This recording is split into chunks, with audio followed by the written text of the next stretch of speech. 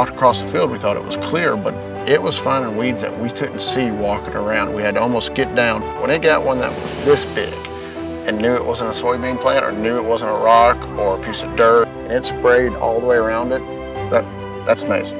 It was more amazing for me sitting in the cab. But I wanted to see what was happening and to see the monitor flashing, then to see the machine, you know, picking up all of the weeds at the speed of 10 miles per hour.